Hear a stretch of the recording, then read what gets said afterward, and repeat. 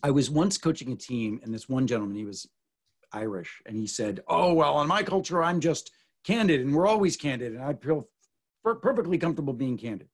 I'm like, "Well, great, we're going to get along well."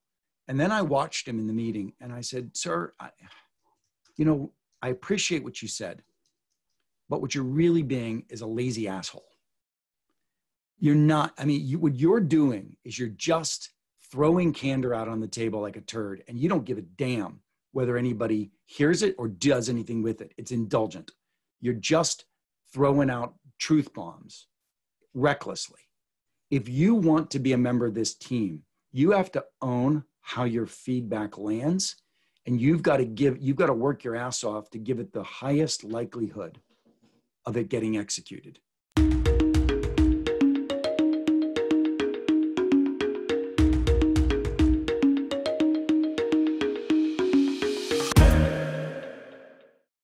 Today, I get to bring you back around the fireside to have a really fascinating chat. And our guest today, Keith Ferrazzi, is a fascinating human being, New York Times bestselling author, and just generally extraordinary person.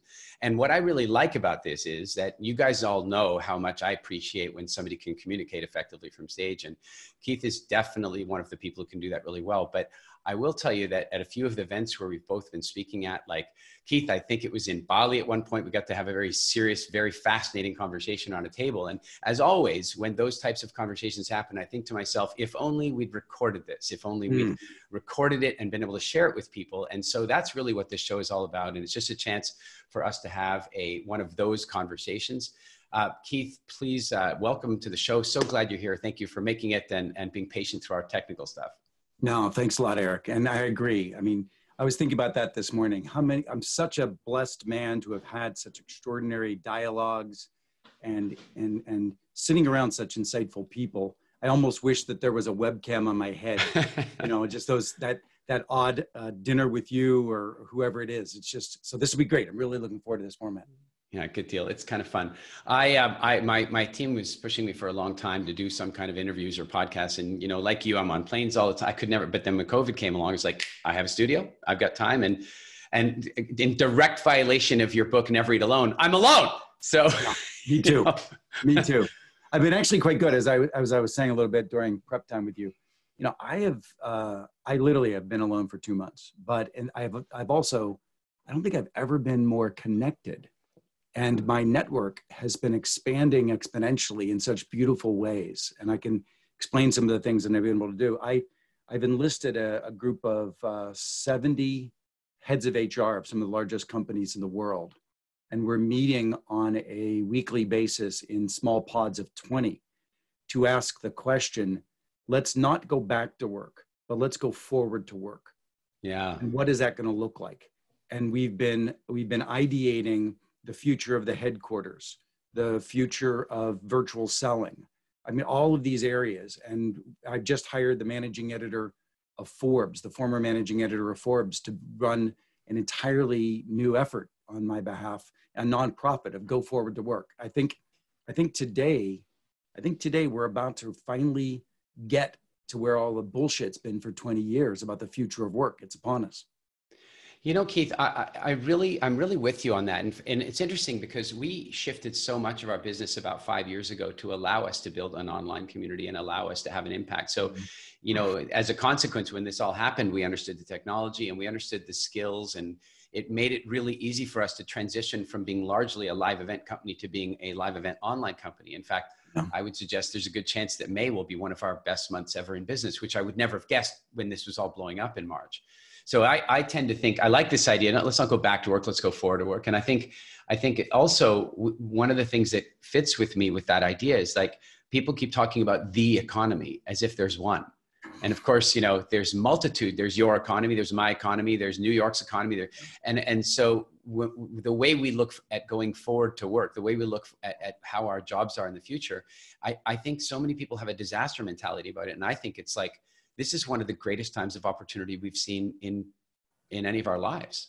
Well, anytime there's disruption, right, it provides a great opportunity. And as I've been thinking about how, by the way, I unfortunately was not ahead of the curve when all of this happens, when it comes to online communities. I have always been the last person into trends. I swear to God. I remember many, many years ago, my book, Never Eat Alone, had just come out.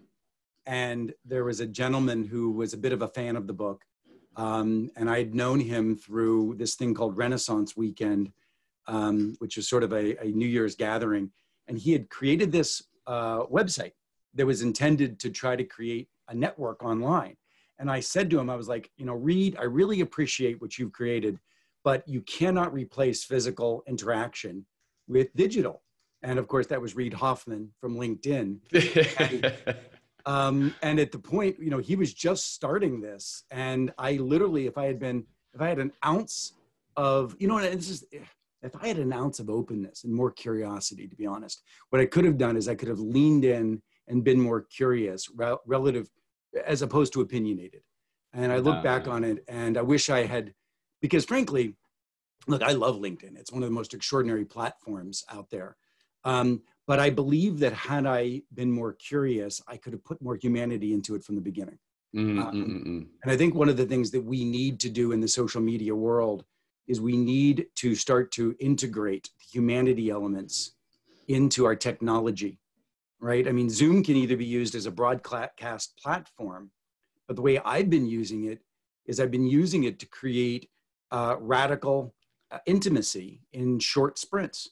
Yeah. And you can do it, right? Anyway, I don't want to go on and on and on, but the point is I'm getting there. I'm getting there late, but I'm getting there and I feel blessed for it actually. Yeah. But Keith, here's what I find interesting about that. Like I heard this great expression a while back that, if you're over 20 years old, then you're an immigrant to the internet.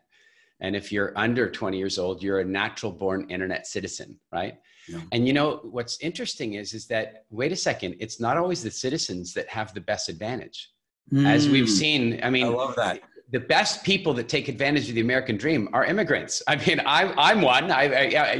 It's funny, like sometimes, excuse me, but sometimes the native population, the native British population, Native American, and I don't mean native, but the citizenry often takes for granted the phenomenal opportunity. And then an immigrant comes in and says, holy, I have a new way of seeing this. And I've been watching you and I think that's exactly what you brought. Sure. You were like, you're probably like my mom. Digital watch? No way, man. Speaking of my mom, one of the things I did, so my mom's 89 and has asthma. And I've been so worried about her, of course, in Pittsburgh. So one of the things I did is I shipped her a very large iPad, right? And fully loaded with everything she could possibly need, including my buddy Eric from Zoom, the CEO of Zoom. I fully loaded Zoom. I created a URL. I'm not actually going to say what it is. It's a URL that is directly aimed at her, that all of her old friends will know, so that she just keeps Zoom open all the time. And any of her girlfriends that want to come in and say hi, they can. So she's not inclined to want to go see them. Because in the past she was like, well, why can't I go and go across the street with so-and-so? And why can't I do this? I was like, Mom, you got to stay put. You really do. And now she's got this virtual friendship that just is constantly happening from girls that she knows from where she stays in Florida, from down the street, et cetera. And it's just beautiful, right? And so, we've got to start thinking about, and by the way, I got that idea years ago from the CEO of IDEO when they had acquired, the furniture company. I'm now just forgetting because I know the CEO as well. They created a virtual wormhole on their two desks. They just kept the video open all times. And that's one of the things I'm encouraging to C-suites right now, that they actually keep a video window open at all times, because they used to be able to have the physical ability to just run down the hallway and grab somebody, right? Yeah. And that kind of organic, serendipitous interaction isn't happening as much. So therefore, how do we create it? So I'm trying to think of ways to constantly jerry-rig the systems that we have to create the kind of systems that we need in a human interaction. And that, I think that's exactly what I mean about, in a sense, the, being an immigrant to the whole thing is you just look at it and go, I don't care what it was built for. I want to know what I can use it for. And I'll tell you that my first wife and I, we often ended up spending quite a lot of time apart, you know, and we used to open up a Skype window, and we would just leave it open. Are you going to get intimate? You're going to get too personal in here? I'm not going to get, it's not that kind of Skype window, Keith. Come on now. I'm not going to answer those questions, but you know, but we just left this Skype window open. I'd be working at my desk and there's Skype over here and with the video on. And it's like every now and again, she'd get up and go, hey, can I make you a tea? It's like she's 3,000 miles away, but it creates that feeling of connection. So I really like that idea a lot. Yeah, I love that. And I could just see it. It sort of brings a little tear to my eyes, just thinking about right there next to each other. And even if just somebody's kibitzing around on the side, right? It doesn't matter. It's beautiful. Yeah, it is really nice. I want to talk a little bit about like, you know, you're good at title generation. You know, you really name your books well, I think, and that's really great. And I want to talk a little bit about leading without authority. And I want to talk about that because I've been fascinated by leadership since I was little. I used to go to summer camps all the time, and they would always like draft me to be like an assistant counselor whenever I went there. And I never really understood that because I never felt like I showed up that way in school for some reason. But in summer camp, I was always the guy. But the weird thing is, I remember even then, I really liked, like, I liked the feeling of being in that, you know, that like in a sense, a leadership position. But I also remember part of that as a 12-year-old was the significance that came with it. And of course, I was just going to say, if I throw back to that probably for me was the lack of significance that I grew up with. You know, a poor kid from Pittsburgh, my own man was an unemployed steel worker, right?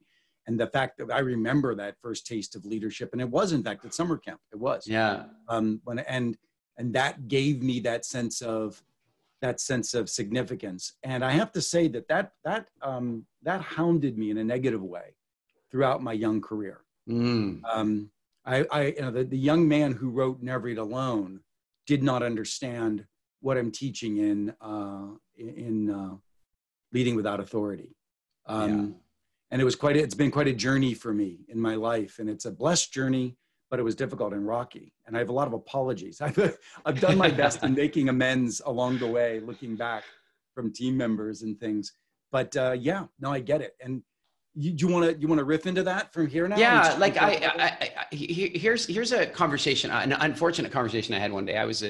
When I was 21 or 22 years old, I looked about 17, and I was working for this tech company, first full-time employee, and they'd been trying for ages to hire people. It didn't work. They got me, and boom, I just hit it off, and I was selling like crazy, and then we started recruiting people, and the company grew and grew and grew. And so now I'm 24 years old, and I still look 17. But I'm the top sales guy in the company, and the owner of the company comes up to me and he goes, I want you to be like the sales director of the company. And I'm like, oh my God, that's amazing. He goes, yeah, but I don't want to tell anybody. And I said, what do you mean? And he goes, well, you just look too young. You know, if I'm out there talking to investors, and if I have to walk you in as our salesman, it's just not going to. So I want you to do the job. I'll pay you to do the job, but I don't want anybody to know you're doing it. How about the people inside leadership without authority? No, he didn't want them to know. He just wanted me to do it underneath it, like no actual authority, but like lead. It was literally lead without authority. And that's why I was so fascinated by how would you approach that? How old are you, Eric? Now? Yeah. Just 50. Oh, good for you. I wanted whatever facial cream you're using. I think it might be a Zoom filter. I don't know. So, you know, that's interesting because I think when that was happening to you, what was happening to me as a 20-some-year-old young man at Deloitte was that I had heard the CEO say that he wanted someday for Deloitte to be at par with McKinsey and Accenture. At the time it was called Anderson Consulting. Yeah. And I registered that, and I went back to business school. I was a summer intern at Deloitte. I went back to business school and I asked a professor if I could do a white paper on the subject of professional services marketing instead of doing the normal class load. And I spent the entire semester speaking to the chief marketing officer of McKinsey, the chief marketing officer of Accenture. I told them all that I would turn the data back to them when I was done, so I wasn't doing anything disingenuous. And I ended up creating this amazing description of how these great companies had built their brands. And then I shipped it to the CEO of Deloitte. And I said to the CEO of Deloitte, you once met me, you don't remember, at a cocktail party for interns. And I asked you a question, and here's your answer. And the next thing you know, he invited me down to New York City. And I'm sitting across the table from him at dinner. And he says, Ferrazzi, I want you to come into the company. And I said, sir, I've got some other interviews. Literally the next day I had an interview with McKinsey. And he said, yeah, I know about your interview with McKinsey, which I thought was creepy. And he said, but you're going to make a difference here. And we want you here, and those people don't even know who you are. And I said, you know what? I'll do it under one condition. For the remainder of the time that I'm here, I would like to have 2 dinners a year with you, please. And he granted me those. And the first project he asked me to work on was the project of taking that white paper and activating it inside of the company. And I said, well, but if I do it, will you make me chief marketing officer? He was like, absolutely not. You're a child, right? You're a child, and you would have to be a partner. And I was like, make me a partner. He's like, shut up. Just shut up. Just come in and do this project. You're lucky that, you get to work at the top of the echelon of the company. Anyway, within 3 years, I was the youngest elected partner of the firm ever. And I was the chief marketing officer at a ridiculously stupid age. So look, this book, Leading Without Authority, isn't just for that young man and woman, because what I have learned over the years, and because that message, what I just told you, was also taught in Every Alone. How do you deepen relationships and become so audacious to believe that anything's possible, along with deepening relationships, along with leading with generosity? Because nobody's going to, what I did for Pat LeConto, the CEO, is I led with generosity, right? I did something nobody else could have imagined doing. And I went way overboard to be of service to somebody based on their vision, not my ambition, right? So I did that. Then what's interesting is, and I tell this story in literally the first chapter of Leading Without Authority, then I get to be this big deal, right? And there's articles written about me. And I get invited over to be the chief marketing officer and head of sales globally at Starwood Hotels. Now, this was a young brand at the time. Barry Sternlicht was a young CEO, ambitious, driven. We were creating the W Hotel.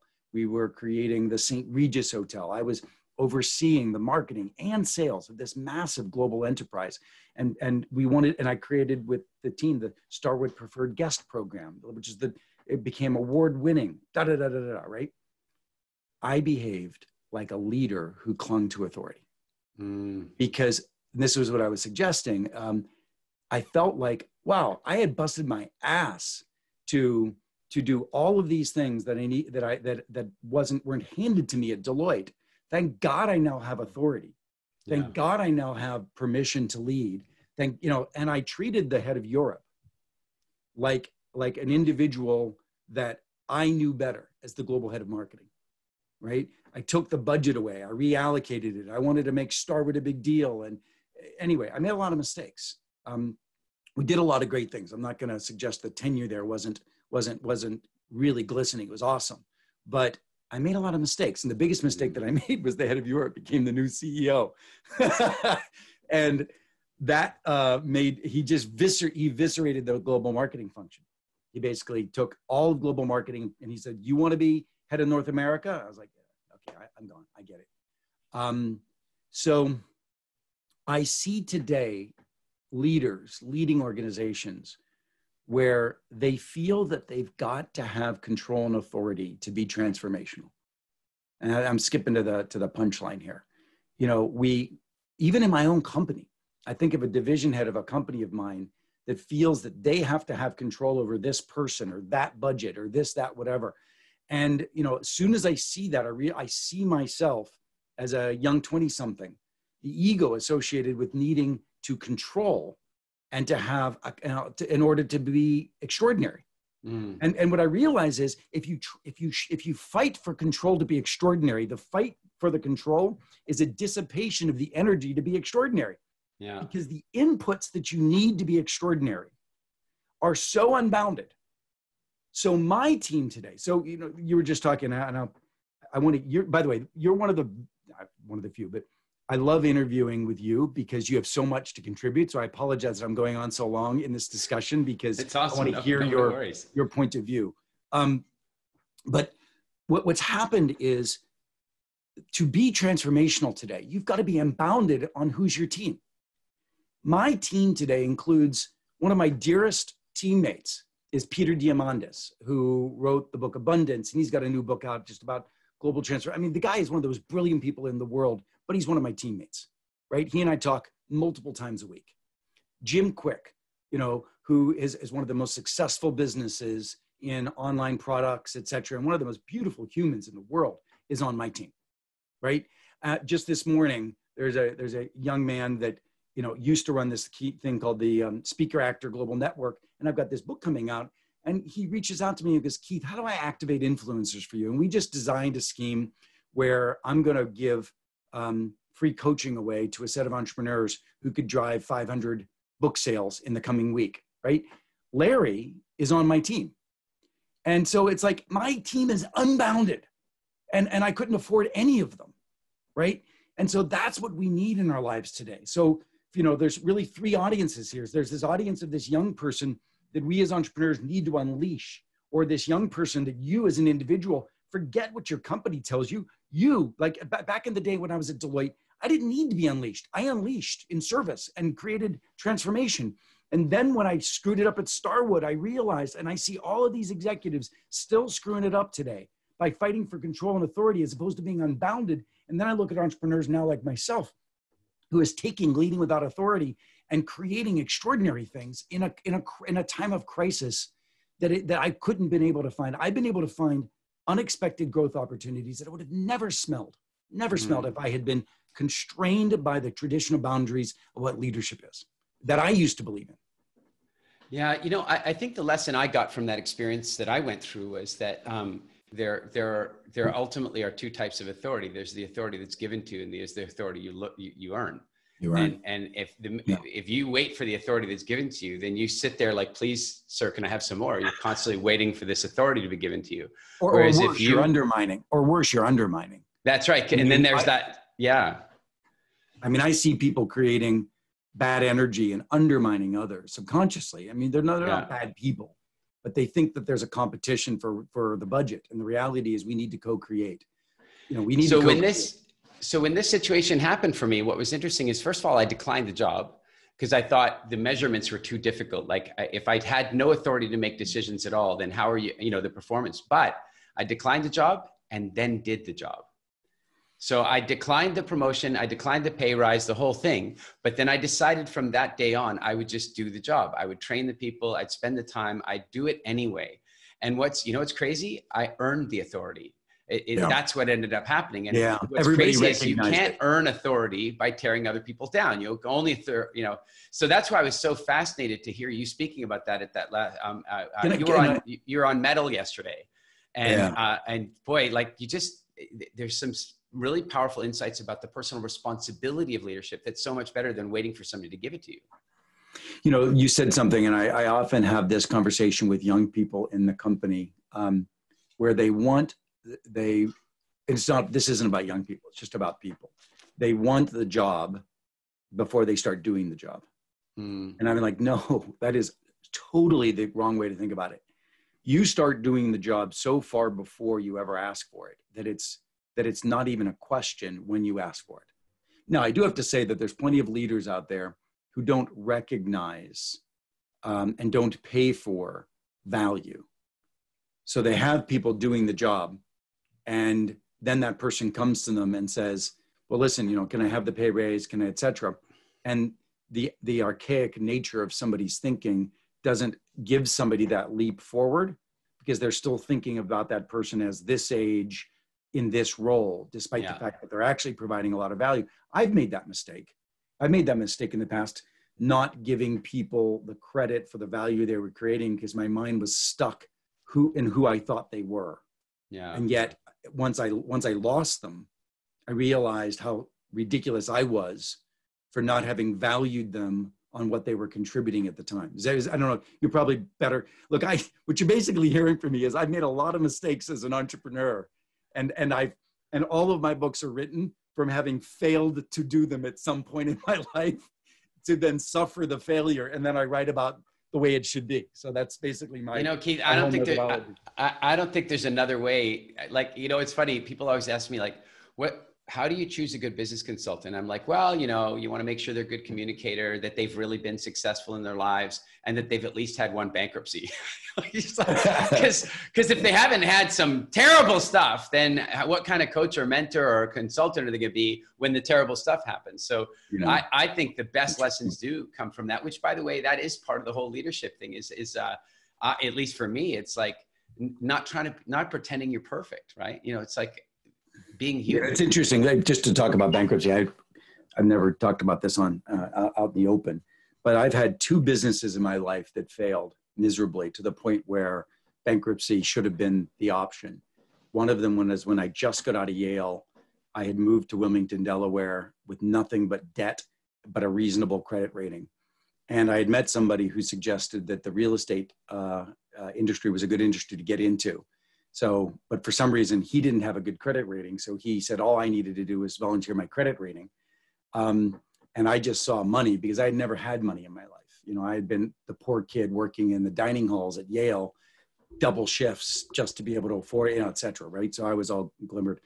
And not only did I give my credit rating, but I was so excited about it that I went back and raised money from people where I came from. And $5,000 where I came from was a lot of money. And I raised a bunch of money. And then that was in 1988 to 90. So I don't know if anybody remembers that period of time, but the real estate industry didn't do so well back then. And here I was faced with potential bankruptcy. And I saw, oh God, I remember the tears, the angst, the anxiety. I didn't go there. I didn't go to bankrupt. I renegotiated with every person I had raised money from that if they hold off and let me go to business school, when I get out of business school, I'd get a good job and I'd start paying them back. And that's what I did at that point in time. It's something similar to happen later in life.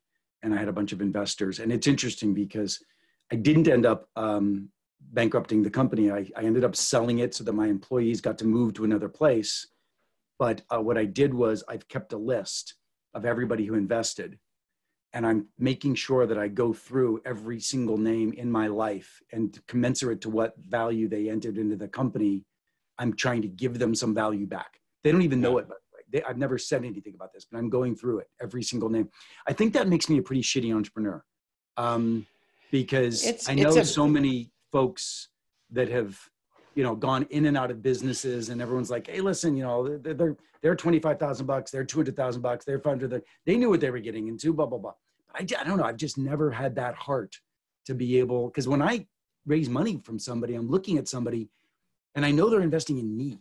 And I don't know. I mean, this is something, I'm going to have an interview with a psychologist right when we're done with this. I'll lie on the couch and go there for this one.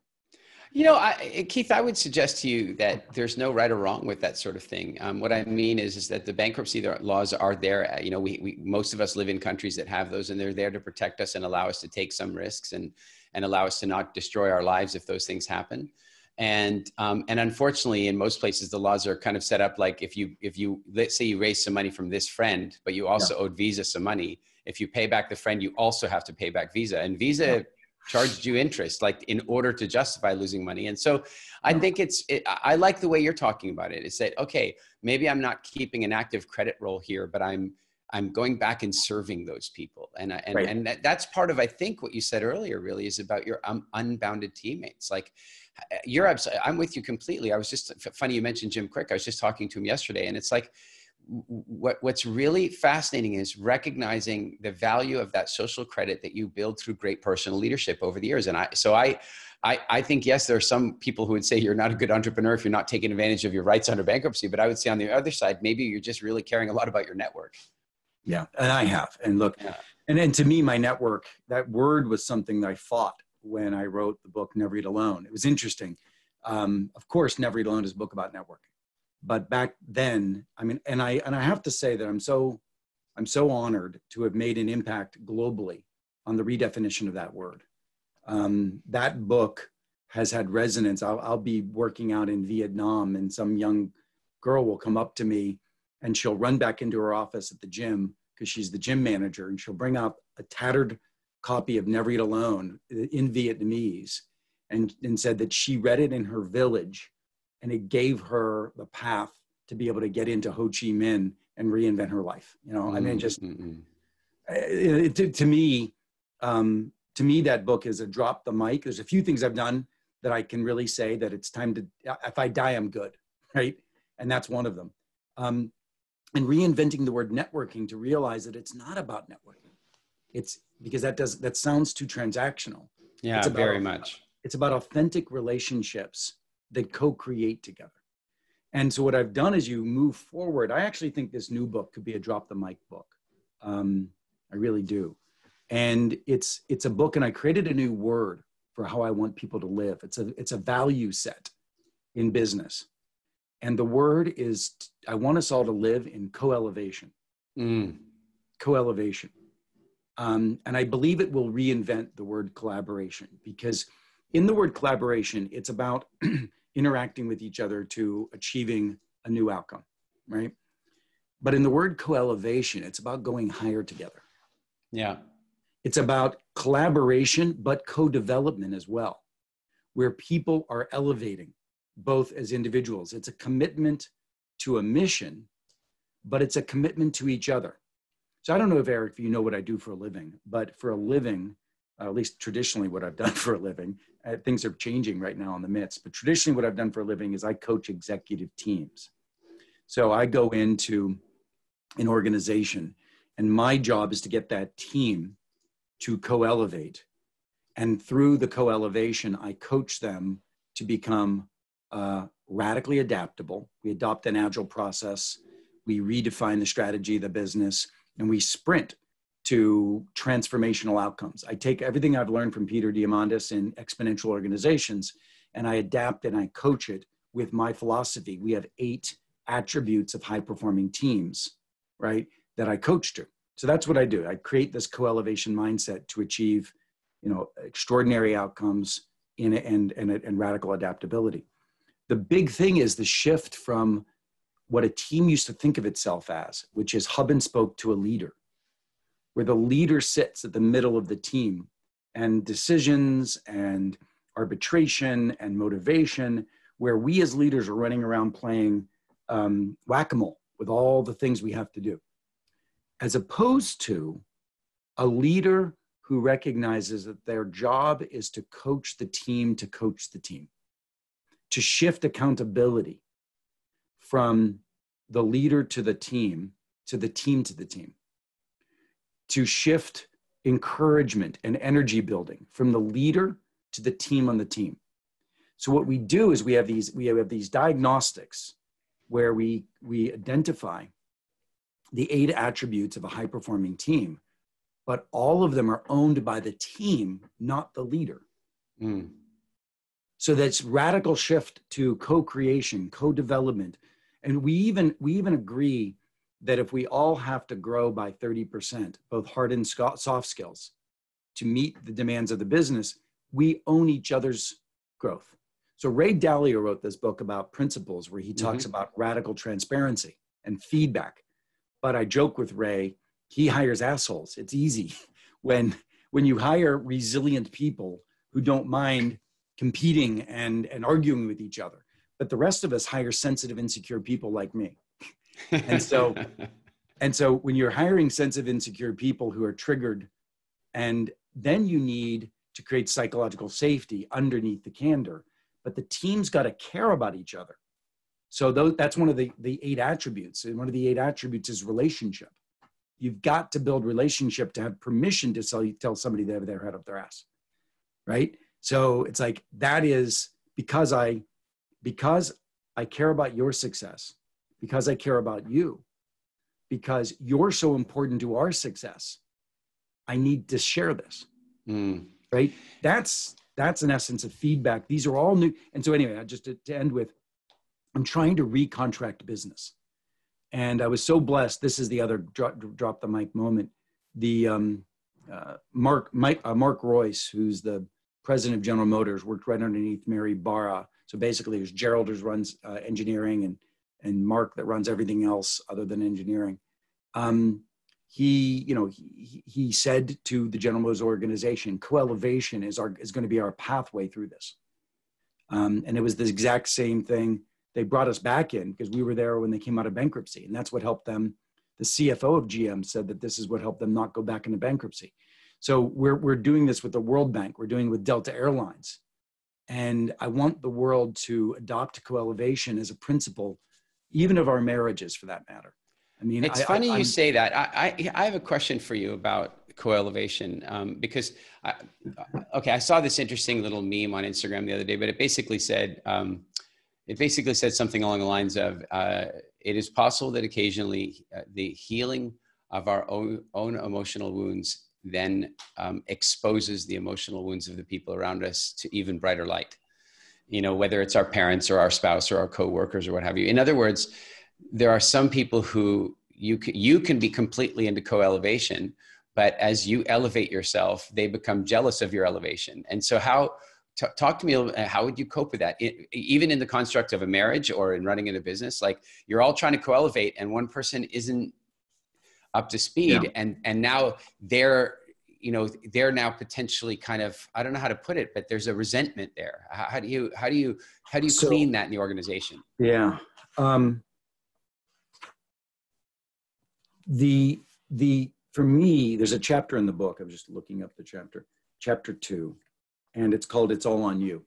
It's all on you. And I learned this from my son. I have 2 boys. One's now 21 and one's 25. Got them at 12 and 16. And the boys were foster children when they came into our home. And the younger one was always so angry, crazy angry. I mean, and violent at times. There were times we would go to bed and wonder whether or not we would actually someday die at his hands. There was a 50-50 shot, we thought. And at no point, because of my commitment to that boy, my own integrity, my commitment to my faith, at no point could I cross my arms and say, when you behave like my son, I will be your father. I didn't have that option. That's right. Because this was important. Now in business, I see people who are taking a very big paycheck and have fiduciary responsibility to shareholders. You can see a theme for me when I believe that people who invest their money in businesses deserve something back, and they deserve a certain set of behaviors that are of a certain integrity.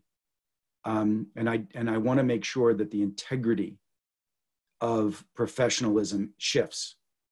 And I believe co-elevation, which is the belief that an executive owes everything to get the job done that they possibly can.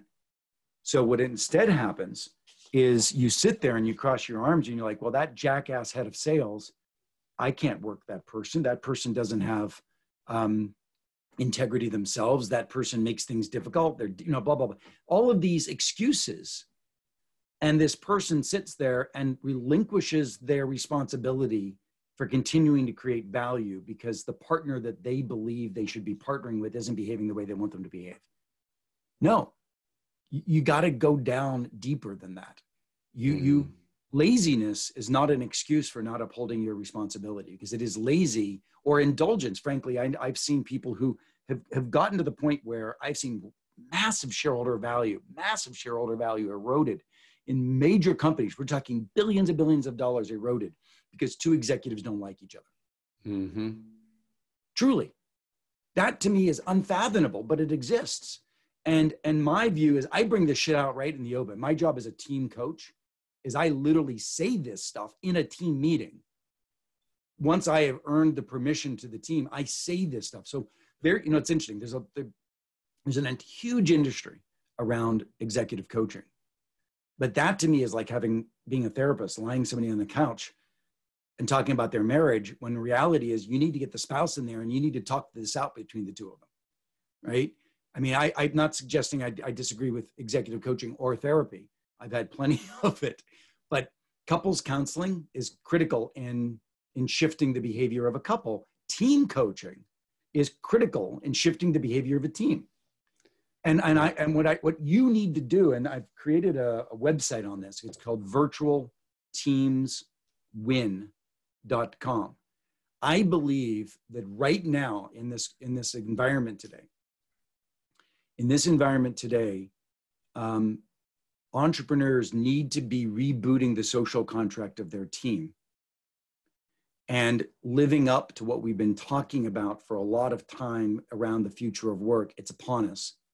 Living up to these behaviors of co-elevation, leading without authority, and recontracting who we are together in a team.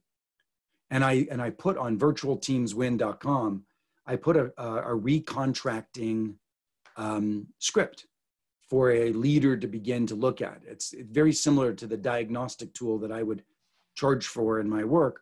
It's a recontracting script that a leader can say, here are the 8 attributes of a team and for instance, on candor, can we challenge each other openly in the room? That's a high integrity question. Are we allowed to challenge each other openly in the room? Because if we can't, then we're not being a high integrity team. So anyway, there's 8 of them. And I feel that this recontracting, I think that right now in a remote environment, like you've done in rebooting your business on a virtual basis, there's an opportunity for all of us to reboot our business in a remote environment that will actually make us better than we ever were in a co-located environment. And I try to give you the tools on virtualteamswin.com on that, and in the book, Leading Without Authority. Keith, that sounds really good. And I think I've heard so many people talking about, wow, I tried working remote before, but it really didn't work. And all of a sudden now I can make it work. Well, it's because you have no choice, it's suddenly you're being forced into it. And, I'm not one for massive use of profanity online, but I'm going to say this, is that I believe that really good friends, really good senior managers, really good married couples should all be entering a pact that I affectionately refer to the asshole prevention program. And, that's basically where, like a husband and wife need to be able to communicate with each other and go, honey, we don't talk to people like that. That's like, every now and again, one of us steps over the bounds and the other one needs to be able to do, like you're saying, that no, we don't do that. And I see a lot of times, frankly, people don't want that kind of direct feedback. And it's like the minute so that kind of leads me to a question. And can I tell you about that? Yeah, but let me frame it here the way you mentioned the thing about Ray, like he's hiring tough, robust people that take the feedback right on the nose. But then there's people like you, and I would say I'm probably in that camp as well, a little bit more sensitive. So how do we cultivate that? How do we create that environment where we can give that feedback?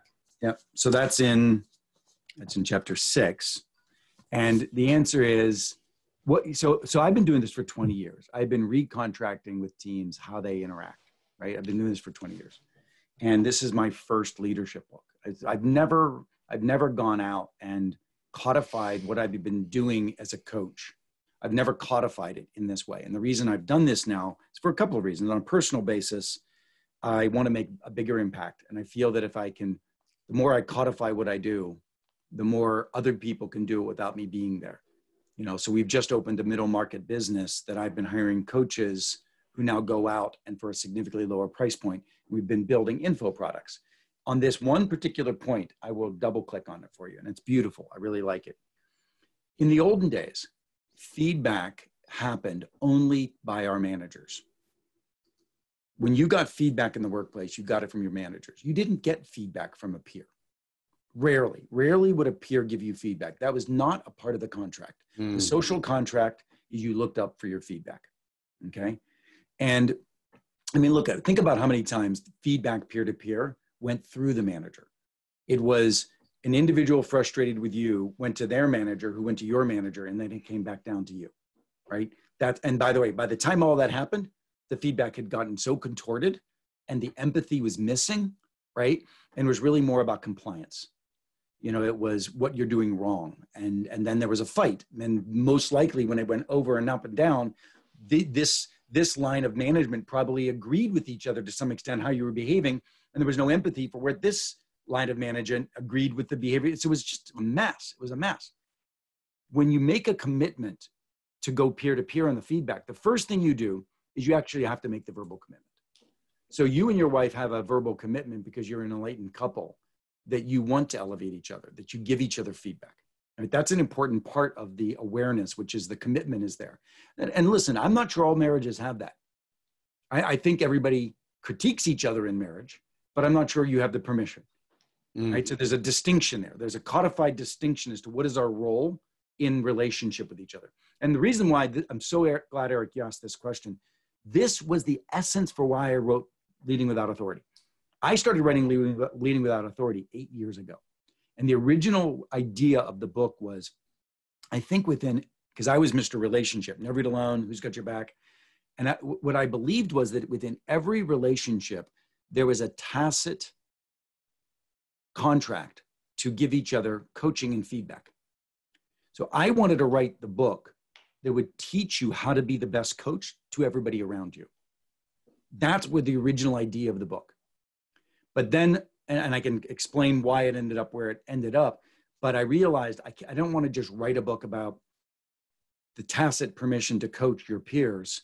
I wanted to write a book on how you achieve greatness and transformation. And a critical element of that was the tacit permission to coach peers. So Leading Without Authority, you can see where it would be important to say, how do I coach an individual? If I'm leading without authority over you, how do I coach you? How do I give you feedback? So the biggest thing is the awakening that the whole contract changes. You used to have permission based on your position. You used to have permission based on your position to give feedback. When you take away positional authority as permission, what do you have to do? You have to earn permission to coach. You have to earn permission to coach. And change the culture. Well, I'm just talking about between the two of us. Got you. If I want to give you feedback, right, and you happen to be a sensitive individual, how do I give you feedback? I need to earn permission to coach. So there's an entire chapter on earning permission to coach. And the chapter is serve, share, and care. And you can imagine what that means. You've got to invest significantly in building your psychological safety through generosity, through vulnerability, through intimacy, through showing care and concern. I've got to overdo, right, what I would have normally needed to do. I've got to overdo to make you psychologically safe. I own your psychological safety, right? Now, if you have a hair trigger sensitivity and you're not naturally psychologically safe, then I've got to work harder, right? Go back to the chapter of It's All on You. Just because it's difficult doesn't mean you give up the need to do it. If giving that person feedback and changing that person's behavior is important to you achieving your outcomes, then you need to work harder to build their psychological safety if they don't naturally have it, right? Keith, I'm sure you've heard the example. I can't remember what book it was in, for economics or something, but this concept of leading without authority. For me, one of the great stories of that is that when they discovered the anomaly of there was the Korean air crashes, that the vast majority of the Korean air crashes were when the pilot was at the wheel. And it was like, why would that happen? And it's because the co-pilot in South Korean culture didn't feel that they could, it was too deferential. And they had to do this whole, get permission from the captain so the co-pilot knows they can give them the feedback. And so not only, I think we have to look at peer-to-peer, but we have to look maybe even. Absolutely. Well, and by the way, and that's, I ignore positional authority in the entire book. I don't care if you work for somebody, if you're a peer of the individual or subordinate, it's all leading without authority. And part of it is because in this day and age, a lot of the young people that work for you, they give you no authority anyway. You still got to earn it. And by the way, and I think that's perfectly acceptable. Yeah. I think it raises the hurdle because every one of these individuals could leave you tomorrow and go get another job, or if the exceptional one certainly could. So you've got to lead without authority, even if you have it. Right. And that's the other point of this book. Let me finish just this little piece about the feedback, because it's kind of an interesting jujitsu move. I was once coaching a team, and this one gentleman, he was Irish, and he said, "Oh, well, in my culture, I'm just candid, and we're always candid, and I feel perfectly comfortable being candid." I'm like, "Well, great, we're going to get along well." And then I watched him in the meeting, and I said, "Sir, I appreciate what you said, but what you're really being is a lazy asshole. You're not, what you're doing is you're just throwing candor out on the table like a turd, and you don't give a damn whether anybody hears it or does anything with it. It's indulgent. You're just throwing out truth bombs recklessly.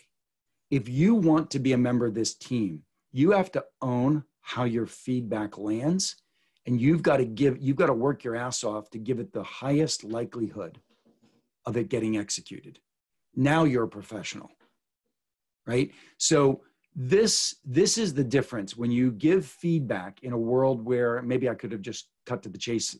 I took too long. Sorry about that. But I wanted to give you the sort of the etymology of how we come to this. But in a world where you want to lead in abundance with extraordinary people who don't have to listen to you, you own how the feedback lands, and it's your responsibility to get it executed. Now, a lot of people will just throw out their hands and say, Keith, you don't understand what a jackass have to deal with.